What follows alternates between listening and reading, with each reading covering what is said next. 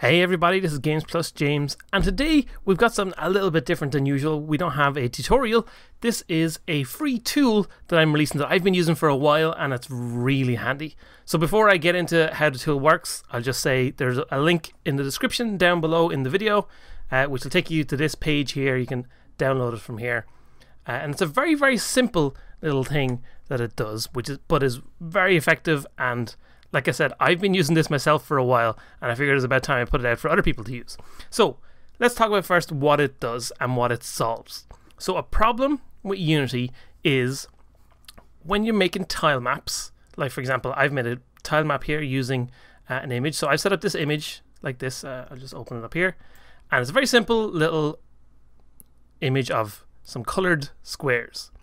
So if I want to draw with our tile map in Unity, we can draw away. You can see what I've done here is I've just used this yellow tile here, and I draw it in, and in my tile map it looks perfect. We've got this lovely yellow area, but you can see in my game view here we've got these lines appearing between a few of the tiles, and that's obviously something you don't want. Now, one way to solve this is to use a pixel perfect camera, but that doesn't always solve the issue. You can still get this issue appearing sometimes, and personally I find this happens in my own games quite a bit, where you get these weird little lines between tiles. Now what's happening is how Unity tries to display tiles is between these two different tiles here.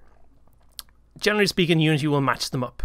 But sometimes you'll get to a situation where when Unity wants to draw a tile on screen, it doesn't know right at the edge here. It can be lined up so it's like 50-50. So it doesn't know, hey, should the edge of this tile be this one here, or should it be this one here? And then somewhere in the middle it goes, okay, well, say we should be on this tile. What's to the left of the very edge of it? Well, to the left of the very edge of this tile is blank space. If we look at the image again, you can see, oh, we've got blank space to the left of this yellow tile. So Unity goes, okay, just draw in that blank space there. So that's why we're ending up with these blue lines here, because the color is blue on the background, and we're ending with these blue lines. So if, for example, I was to fill this in with a white tile that I have here, so I'm using this white tile, if I fill this in like so, you can see I'm now ending up with these orange lines, and that's because this orange guy here is right beside the white guy on our image. It's the same on our tile map here, but more importantly on our image itself, it's taking the orange edge on the left here and throwing it in randomly. Now, just to show that this doesn't always show up, if I just play this here, I've just set up this very simple thing to, if I move this now, you can see, oh, it disappeared. But if I move enough, you'll sometimes get the orange lines randomly appearing. There you go, you saw them flicker there for a second. And that can be really bad when you're playing through the game. You can also see in my scene view now here, it's showing up the orange line, which again won't always appear. If I play again, I can zoom in and out of this. So if I zoom out, you'll see the orange line kind of randomly appears at different zoom levels. It's not great. It's really annoying. So what this tool does is basically set it up so that we can get rid of those lines appearing at all. And it does that by just drawing an extra pixel around each tile. So let's see how it works. So I'm going to open up the tileset extruder file here. Of course, it opens on my other screen, so I'm going to drag it over here. There we go.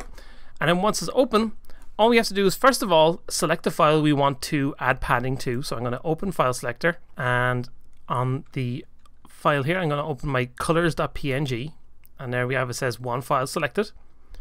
Then by default, I have it set up to be 16 by 16 pixels, which is a fairly standard kind of tile size in general. And I've set that up on our image here as well. This is a 16 by 16 pixel set of tiles here, but you can adjust that if you have a larger tile set or a smaller tile set. You can change that here to whatever value you want. We have some options here. So create empty padding between tiles. We'll add an empty gap. I'm not going to do that for now. We'll do that in a minute just to see how that works. Output file with power of 2 dimensions. I'm going to mark that as true just for handiness sake. Again, we'll see what's going on with that when we export the file. And then open output folder when finished. We'll leave that marked as true. So then all I do is hit the Create Extruded Files button, like so, and then that opens the folder, and you can see now we have a new image in here. So we have our original image, and here we have a colors underscore padded. So it adds underscore padded to the name of the image file. And if I open that and then zoom in, you should notice if I have that here versus this one here, now there's one extra pixel of outer color at the edge here. So we've got 1 pixel of green, and here we've got 2 pixels of green. So very simple. That's all it does. It just copies the same pixel from within this area here and copies it to the outside by one place. But that's really handy because now back in Unity, we can see we now have this new image. You'll also notice, just if I jump back to it for 1 second, you couldn't really see it there, but in Unity you can see it better. We've now got an empty space around the edge of our file, and that's because we marked output file with power of 2 dimensions. So power of 2 dimensions means if I highlight this now, you can see this is now a 64 by 64 file. So if we hadn't done that, just as an example, I'll do this again without power of 2. If I create the extruded files, it overwrites the one we already have, and it would create it with a 54 by 54, which is kind of awkward for programs to handle. Generally speaking, you should try and have your files as a power of 2 dimensioned image. So I'm just going to do that again, and then back in here, now we have 64 by 64, and now we can chop this up. So I'm going to set up the settings that I want to have on my sprite. So this will be the same as what I have on my other colors over here. So I'm going to set all this the same, max size 64, apply that, and now in the sprite editor, which we have here, we're going to need to select our sprites. Now, for example, with the colors here in my sprite editor, all I had to do was tell it to chop it up in a 16 by 16 grid, and that would automatically get all of our images. But one extra step we need to do with this one is, so if we go into the sprite editor, we can slice it up using a cell size, and we can still use 16 by 16. But what we have to add in is, to start off with, it has an offset of 1 by 1. And what that means is it'll start, instead of starting at the corner, it'll start in 1 and down 1.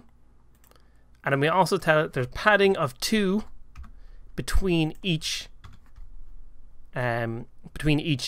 image in this sheet. So now if I hit slice, you'll see it starts in 1 and down 1, and we get this image, and then over 2 pixels we have this guy, and then over 2 pixels again we have this, and then down 2 pixels we have this, and so on until we get all of our images. So I can hit apply here now. And what's really handy about this is now I can drag this into my tile map, or my tile set that I have here. So I'm going to pop that in there like that, and I'll just say put that in that folder. So now these two images look the exact same in our tile set here. They look no different functionally, but however, if I select our white image now and fill that into our tile set, boom, our little edges are gone. So now when Unity tries to imagine what should be between those two different tiles, what it does is it goes and looks at the original image. Actually, this is easier to see in our sprite editor. So in here, what it does is it goes to the very edge here and it goes, okay, where should I draw a pixel? Okay, I might go one to the left instead of going to the right, which we want. So then one to the left, it goes, okay, well, it's all white here, so I'll just draw white in this point here. And the same is true then for all of our little images here. So if I go with this blue in our tile map, well, if it'll let me fill it in, there we go. You can see there's nothing here, but if I did the blue from the original image, we get the dark blue lines. And again, with the yellow, on the original image, we got the invisible gaps, but with the new one, if I put it in the right place, there we go, it removes them. So it's a very simple process, but it's really, really handy for using in Unity. As I say, I've been using this for a long time. This is something I created last year for my own purposes, and I figured it's something that would be very handy for everyone else. So back in our tile set extruder, the only other thing we need to look at is create empty padding between tiles. So I'm going to check mark that to be true. And now if I extrude the same file again, you'll see what we get is an image with empty space in between. Now this is purely an optional thing in case you want to do something different with your own sprite sheets. It's just an extra little bonus. This absolutely won't solve that problem of having gaps between tiles. So if I go back into Unity now, you'll see, oh, those gaps immediately reappear down here because we've got gaps in our tile sheet. And what you'll actually find now is on all of these tiles, they're going to have that same gap. No longer are they trying to get a pixel from the side, a color from beside them. They're all trying to get an empty space now. So we don't want that, obviously, which is why we make sure we keep that unchecked, unless specifically you want to just add some empty space between your sprites for some strange reason. There you go. As I said, this is a free download. You can go ahead now, follow the link in the description. It'll take you to the itch page, which will open up, and you can download it straight from there. So thanks for watching. I'll be back soon with more tutorial goodness and more exciting videos of fun. I'll see you all very soon.